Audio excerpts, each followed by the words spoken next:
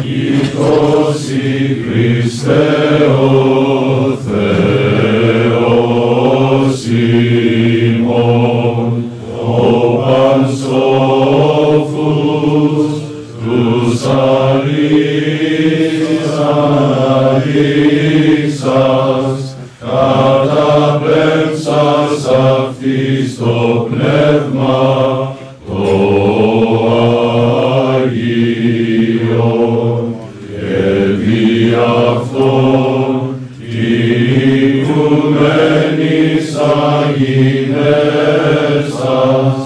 φιλανθρώπε δόξα σοι.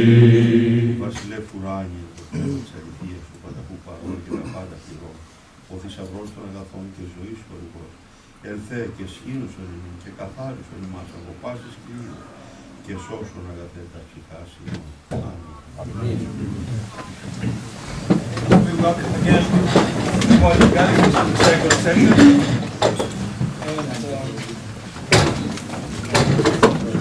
No further ado.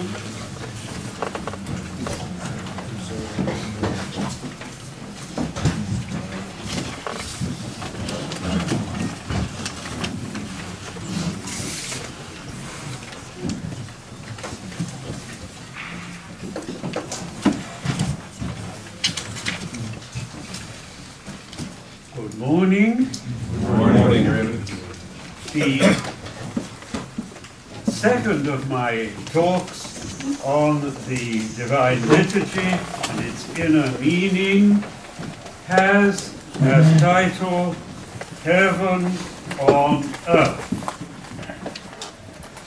One of the best known of the Byzantine commentaries on the Divine Liturgy, the ecclesiastical history attributed to St. Germanos, Patriarch of Constantinople, who died in 733, states in its opening chapter, the Church is an earthly heaven in which the heavenly God dwells and moves.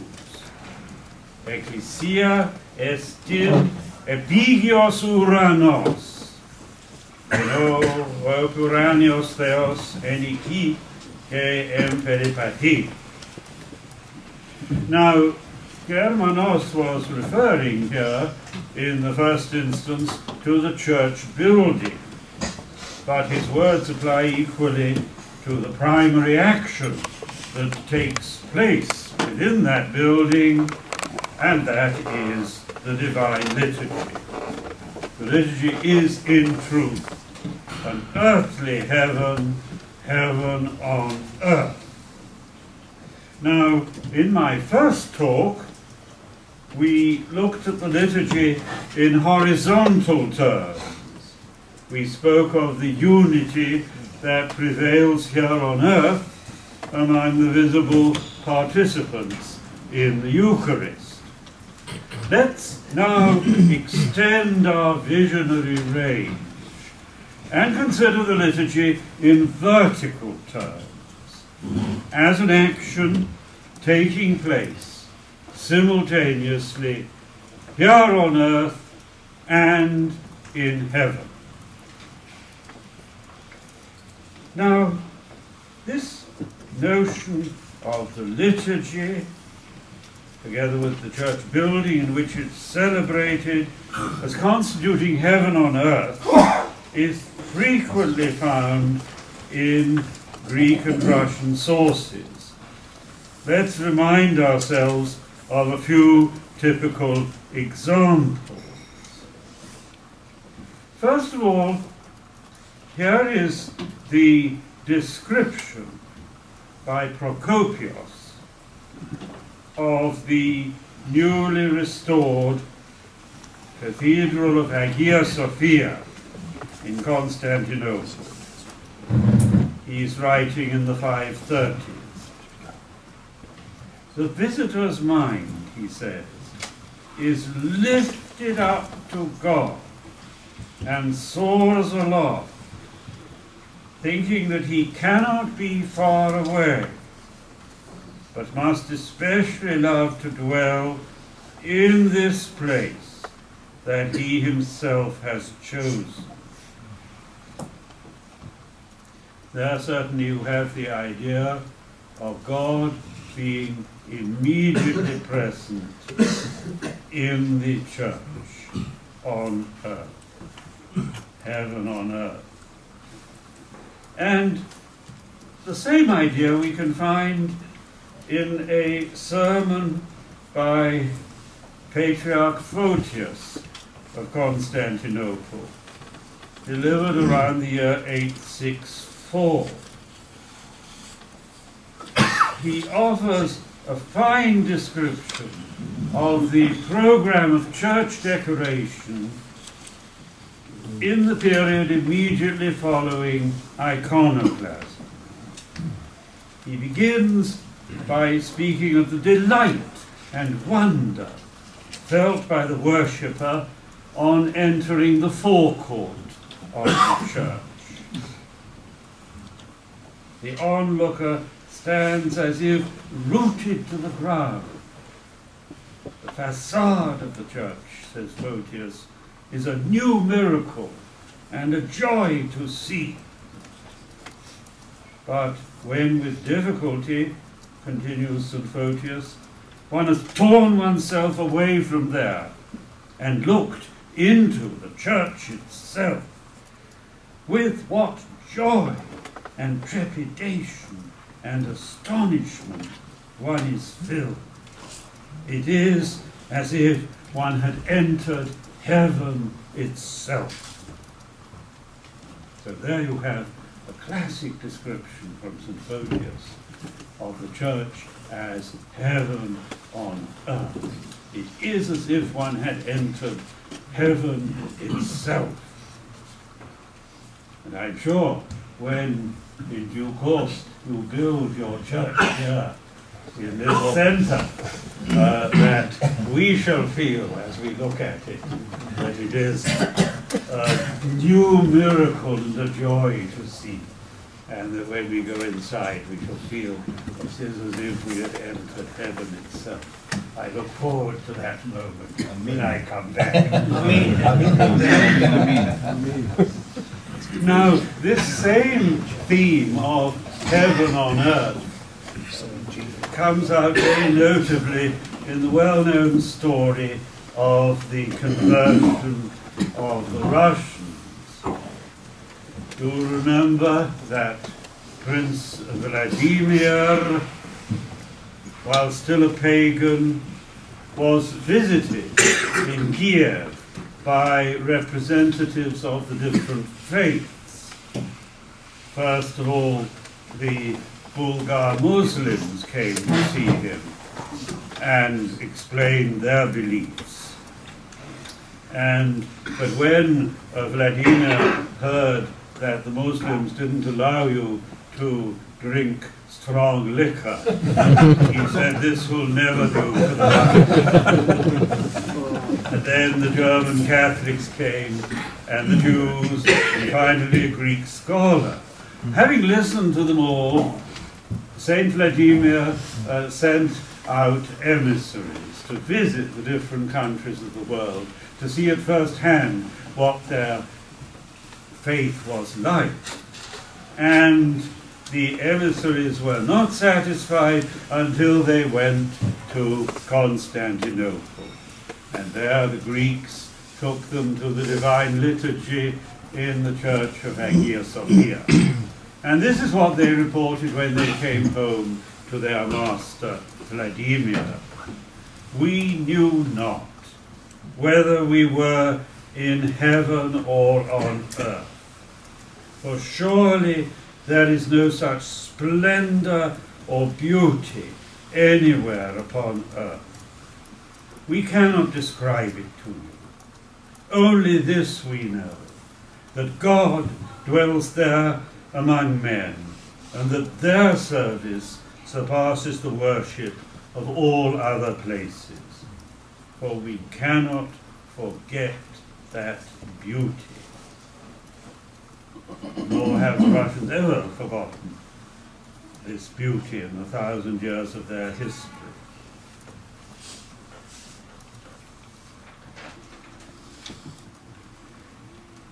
Now, clearly, in promoting this idea of the church building and the liturgy as heaven on earth, a vital role is played by the holy icons.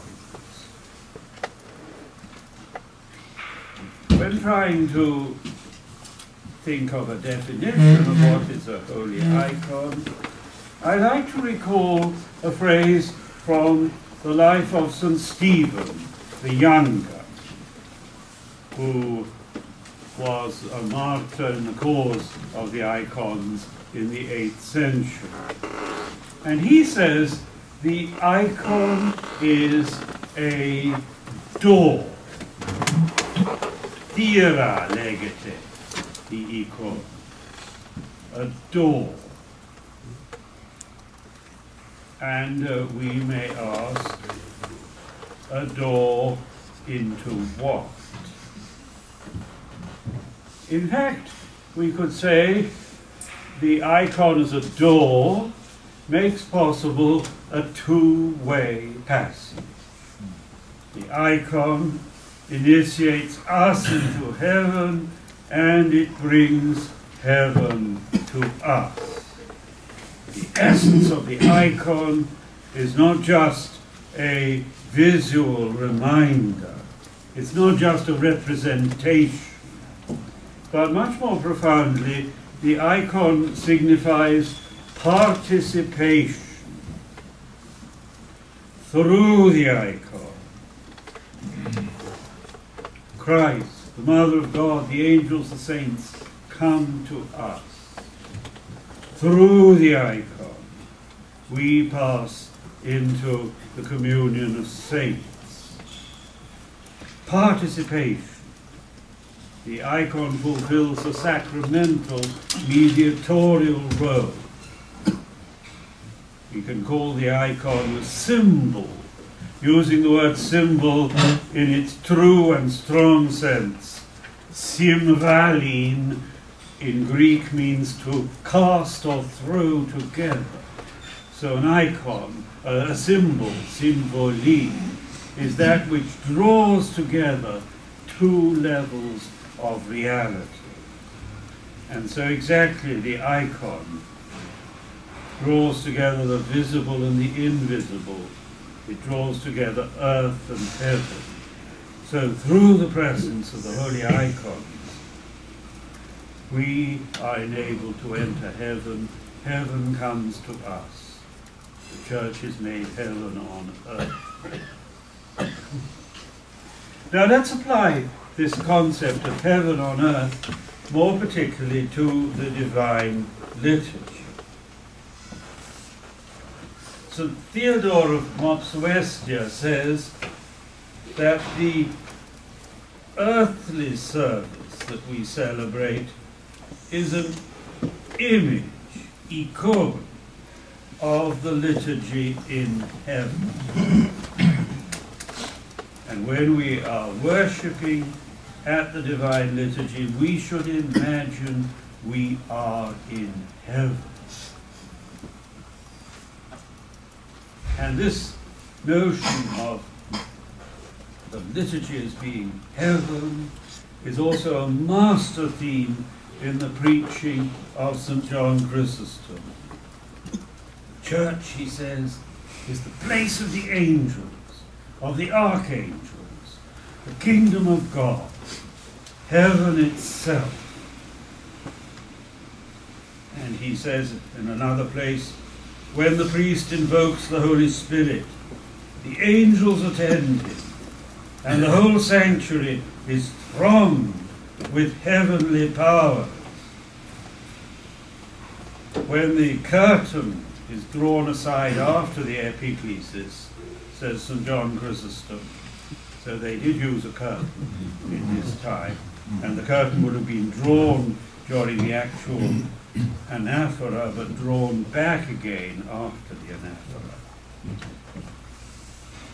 when the curtain is drawn aside, he says, this symbolizes the opening up of heaven itself and the approach of the heavenly hosts. See the choir of angels coming to meet you, ascend to heaven. When you see the Lord sacrificed and lying before you, says Chrysostom, and the priest standing over the sacrifice and praying, and all who partake stained and tinctured with that precious blood. Can you imagine that you are still among men and still standing on earth? Are you not at once transported into heaven? Do you not gaze round upon heavenly things?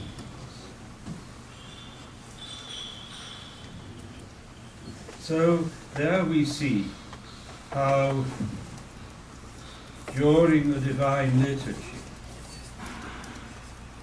the earthly and the heavenly realms are joined in unity.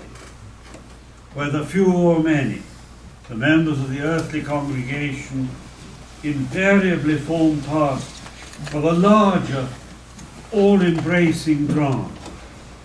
They are taken up into an action far greater than themselves. The Divine Liturgy is always the undivided offering of the total church, both visible and invisible. Those on earth are made concelebrants.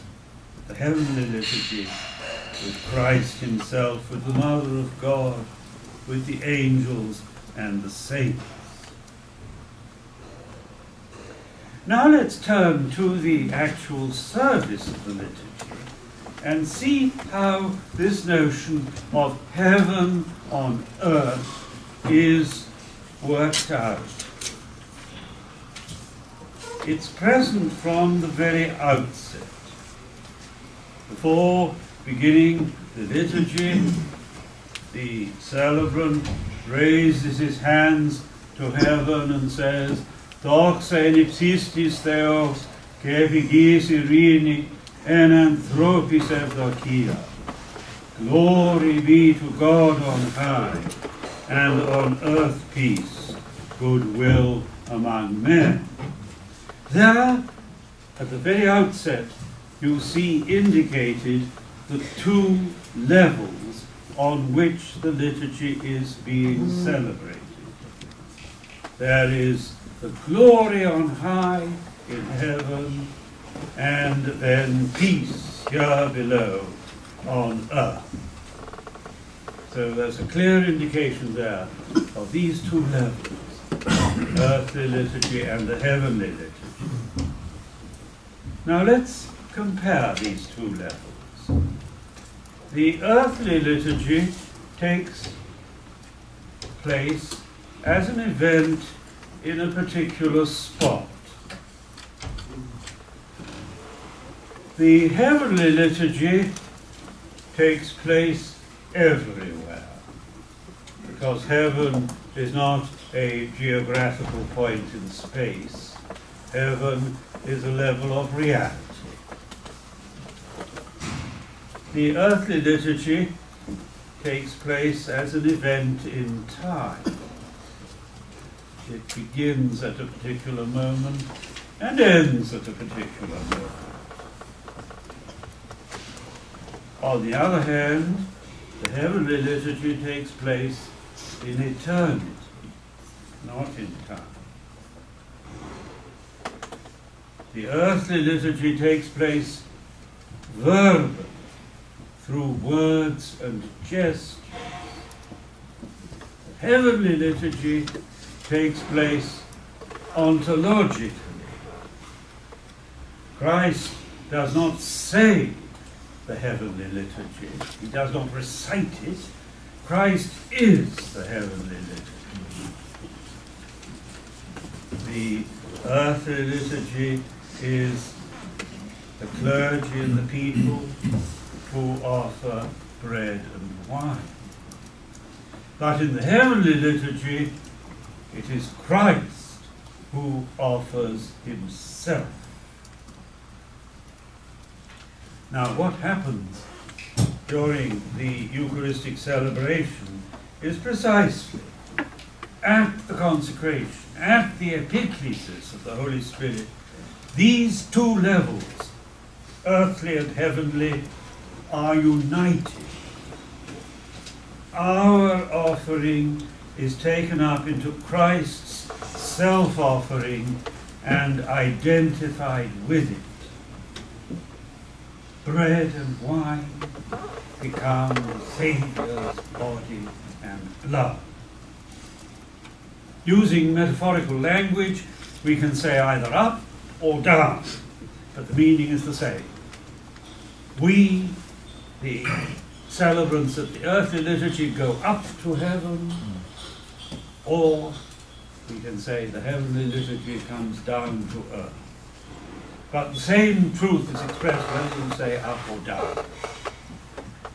The realms of earth and heaven are no longer separated. They are united. Each realm embraces the other.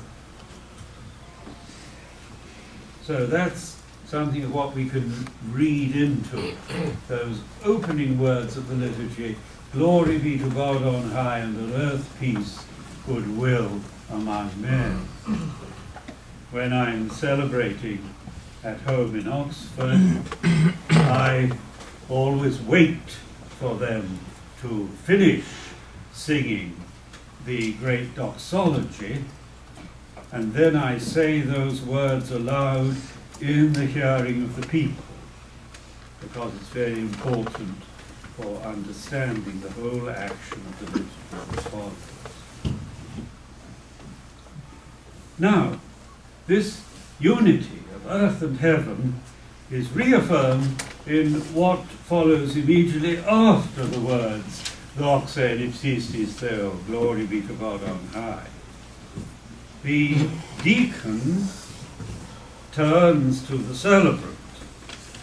Now, unfortunately, deacons have become very rare in the Orthodox Church today. There often seem to be more bishops around than deacons. But in principle, we should have at least one deacon in every parish, because the outward celebration of the liturgy is not complete without the deacon. Of course, the spiritual reality of the liturgy is not impaired when there is no deacon, but the outward expression is certainly diminished. The deacon's role is something essential in the liturgy. I'm always very disturbed when editions of the liturgy are published which simply omit any reference to the deacon, as if he didn't exist. And such translations are incomplete. Even if we don't have deacons, people at least should be reminded that there should be a deacon there. One of the questions that needs to be discussed in our Orthodox Church today is how to revive the diaconate, but that's not my theme today. So the deacon then turns to the priest. This is before the initial blessing. And he says to the priest, Keros tu piise to Kyrio. Now, sometimes that is translated as it is time for us to begin the service to the Lord. That's the translation that you will find in the OCA version of the Divine Liturgy. But that, I think, is not the best rendering of the Greek words. I think it should be translated, it is time for the Lord to act. In other words, the phrase does not mean it's time for us to start doing something, but it's time for the Lord. In fact, that is a translation from Psalm 118. alias 119, verse 126. And if you look it up in almost all the modern versions of the Bible, based on the Hebrew, they all say it is time for the Lord to act. This is a very important phrase for understanding the liturgy. And it's pity that because there isn't usually a deacon, those words are not usually said. Because this phrase reminds us, first of all, the liturgy is not just words, but an action. And secondly, it is not merely our action, but the action of the Lord.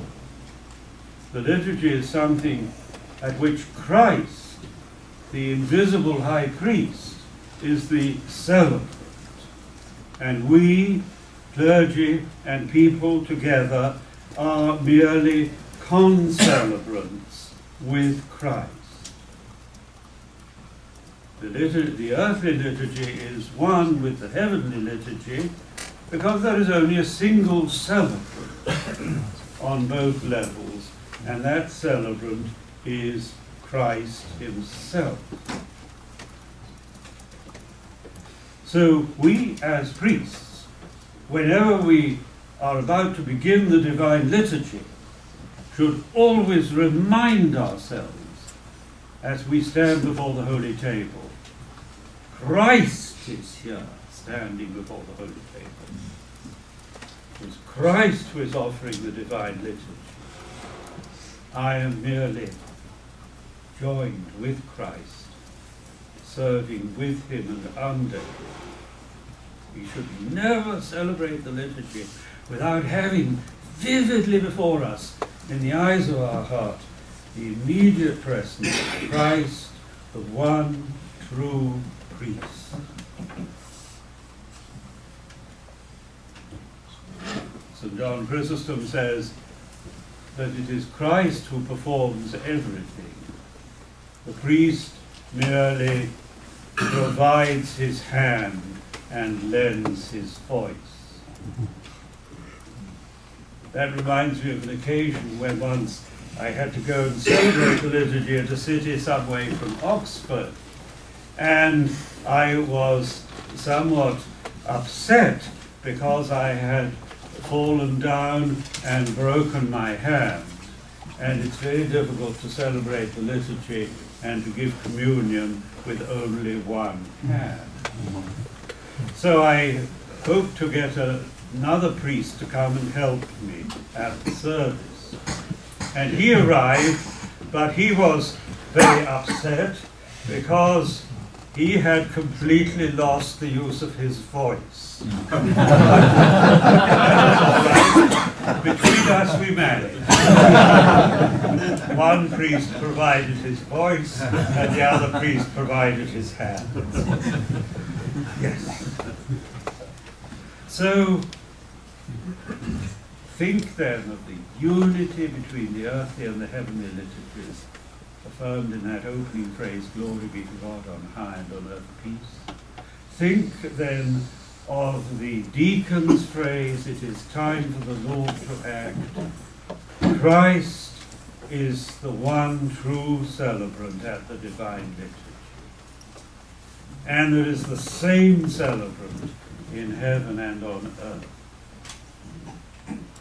The role of Christ as the true priest in the service is underlined in the well-known words of the prayer during the cherubic hymn.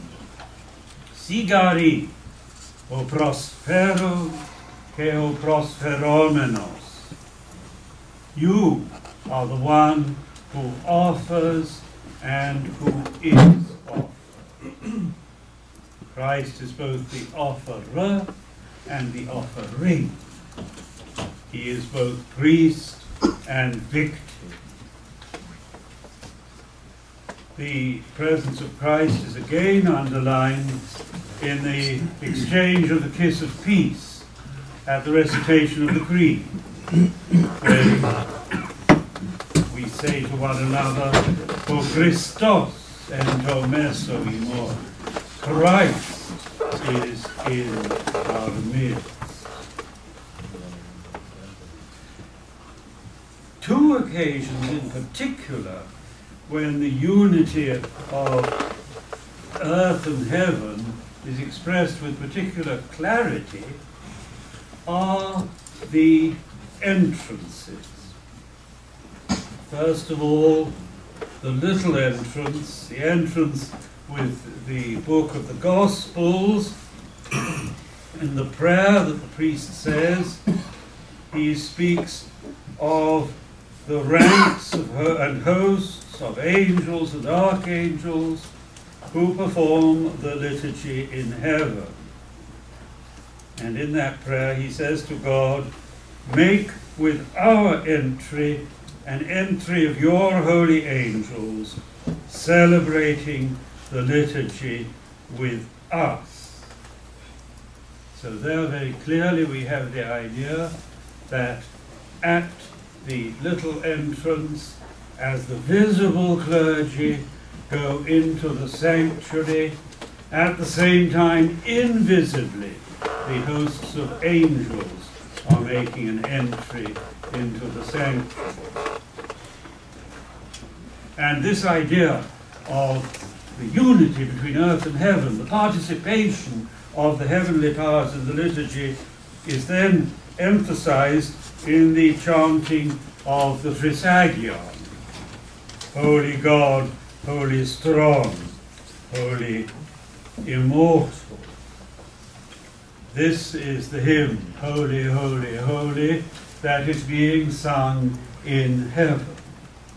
And so we here on earth, having entered the sanctuary with the angels, sing with them the thrice holy hymn, the Trisagion.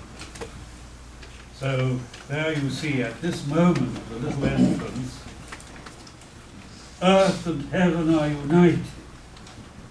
Unfortunately, the prayer at the entry is not heard by the people, and I suspect celebrants often say it in a rather hurried way as they're bustling out with the gospel book. But it is a very important prayer. Make with our entry an entry of your holy angels.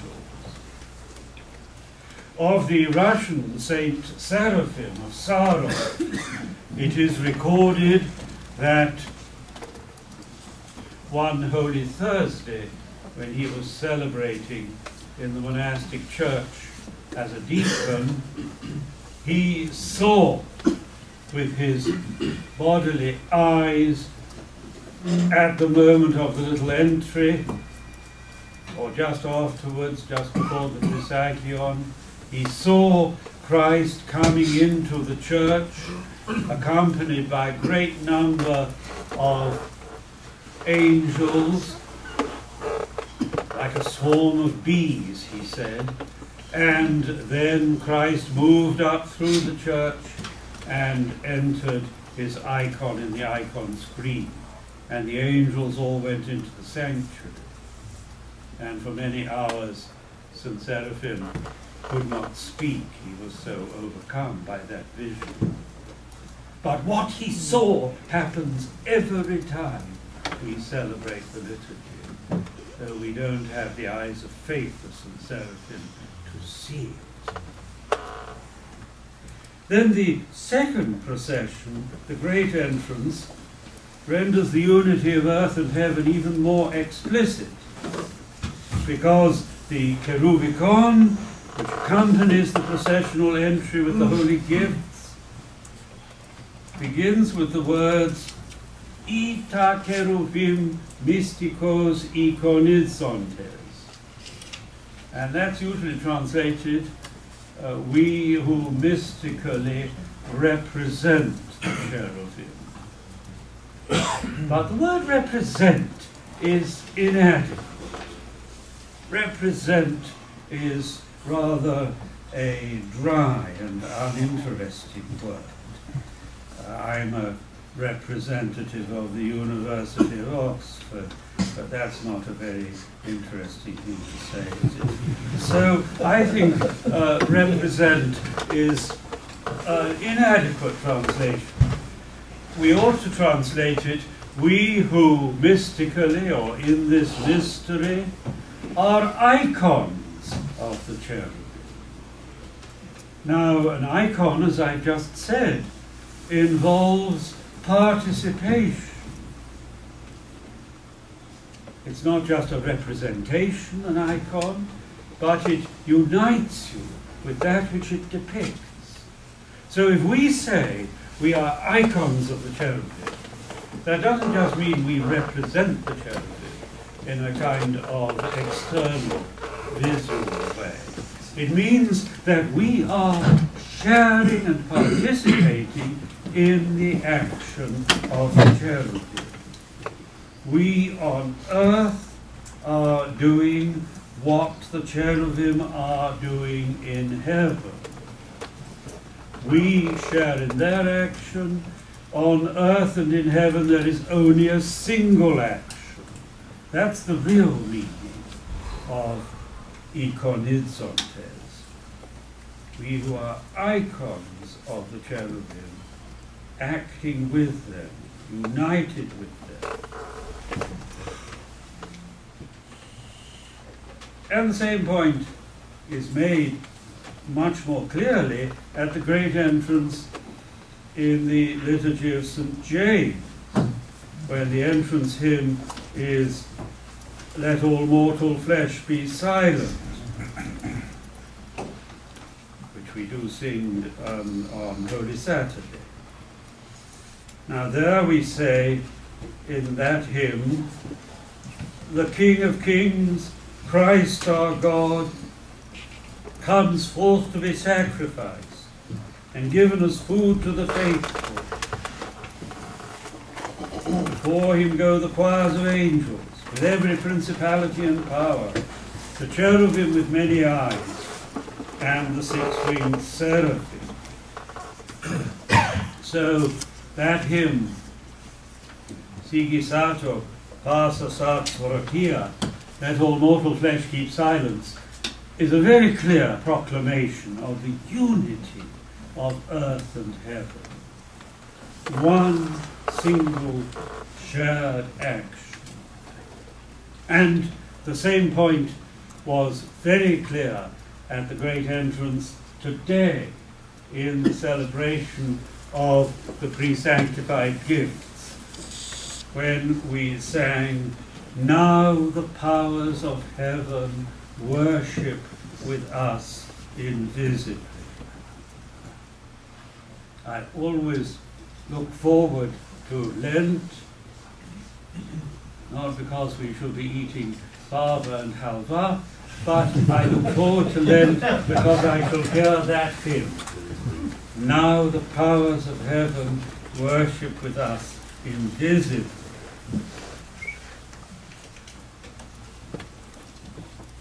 This idea of the single action of earth and heaven is underlined in the frescoes that you will sometimes see in Byzantine churches, most commonly in the drum of the dome. There you see a representation of the great entrance. You see several figures carrying candles and ripidia. You see a figure with the incense. You see a figure dressed in deacon's vestments, carrying the holy gifts, the bread. And behind you see a figure in priestly vestments, carrying the chalice. And you see another figure in episcopal vestments waiting for the procession at the entrance of the sanctuary. But in this fresco, the figures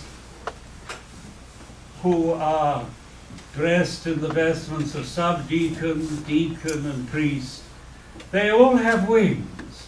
They are all angels. And the figure who is waiting at the entrance to the sanctuary to receive the gifts, is Christ himself. So in that representation of the angels performing the great entrance, you have a visual illustration of the theme I've been seeking to develop, the unity of earth and heaven. As St. John Chrysostom affirms, those in heaven and those on earth form a single festal assembly. There is shared thanksgiving, one single choir.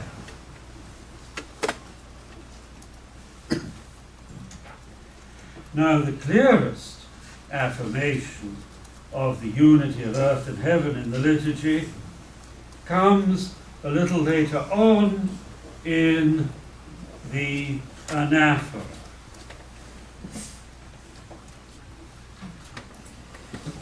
It comes when the celebrant says, "We thank you also for this liturgy which you have been pleased to accept from our hands. Though there stand around you thousands of archangels and tens of thousands of angels, the cherubim and the seraphim, six-winged and many-eyed, soaring aloft upon their wings, singing, crying, shouting the triumphal hymn and saying, Holy, holy, holy, Lord God of hosts, heaven and earth are full of your glory." Now there exactly, very explicitly this time, we find an affirmation of the unity of earth and heaven, of the participation of the angels and archangels in the same act of praise that we are performing on earth. So there, above all, the idea of the earthly heaven is made completely clear. There's a story that I remember from my days as an Anglican. Once upon a time there was a priest, country priest, and he was always having a long-standing quarrel with the local farmer who had his lands just next to the church. And the priest watched one weekday, the farmer watched one weekday leaning over the wall as the priest went in to perform the morning service, and nobody else came. So when the priest emerged from the church and the farmer was still looking over the wall, Anglican services don't take as long as Orthodox services, the farmer said to the priest, "You didn't have very many people this morning, did you?" "Oh," said the priest, "we had quite a number." "How many?" said the farmer. "Oh, a good many thousands," said the priest. "You're a liar," said the farmer. "I've been watching all this time, and nobody went into the church except you." "Oh no," said the farmer, "we had thousands of archangels and tens of thousands of angels, among others, there at the service." And that's of course true, that when we celebrate the liturgy, we are never alone. We are always taken up into an action far greater than ourselves. Let me illustrate that by two experiences of my own. Neither of them relate directly to the Divine Liturgy, but they do concern other liturgical actions, and the principle of heaven on earth applies not just to the liturgy, but to every act of worship. The first experience concerns my initial acquaintance with Orthodoxy. When I was 17 years old, I was wandering through a part of London that I didn't know, and I saw a church with which I was unfamiliar. And so, out of curiosity, or perhaps by divine providence, I decided to go inside. It was a hot, sunny Saturday afternoon. And the church which I went into was in fact the Russian church in London. When I entered the church at first, it was dark, I could see nothing. Then I became conscious of a large expanse of polished floor, because there were no pews in the church. And my initial sense was, this church is completely empty. But then I realized, as my eyes became accustomed to the darkness, that it wasn't entirely empty. I saw that there were icons round the walls with lighted lamps in front of them. I saw that there was an icon screen with many lighted candles in front of it at the east end.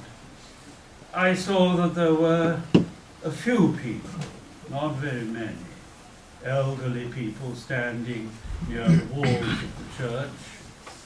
And then after a time a deacon emerged from behind the screen. And I realized somewhere out of sight there was a choir singing. At this point, my initial impression that the church was empty was completely reversed. And I felt this church is not empty, it is full.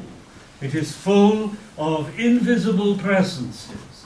It is full of invisible worshippers. I cannot see them, but they are present here immediately. And I had exactly this feeling that we, the small visible congregation, were being taken up into a reality far greater than ourselves. I had exactly the sense that the Russian emissaries had, but at that point I'd never read about Saint Vladimir, that this was heaven on earth.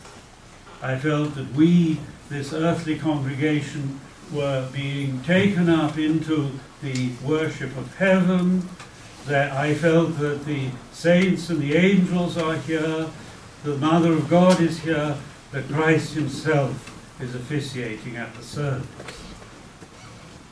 And it was that experience at the vigil service on a Saturday evening in London when I was 17 that drew me to join the Orthodox Church, though I waited 6 years before I did so. So what brought me to the Orthodox Church was not reading books or meeting other Orthodox Christians. What brought me to the Orthodox Church was the experience of worship as heaven on earth. And that's why I particularly wanted to develop this theme with you this morning. But let me mention another experience which I had in our church in Oxford.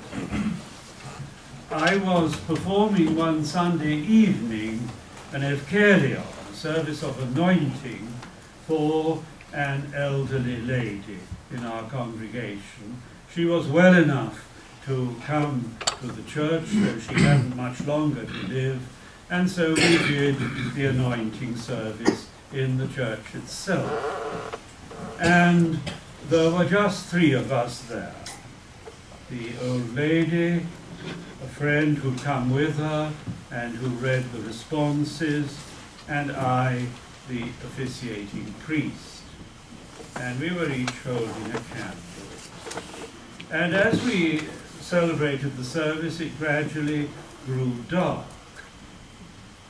After the service was over, I saw some people waiting, 2 or 3, at the entrance of the church.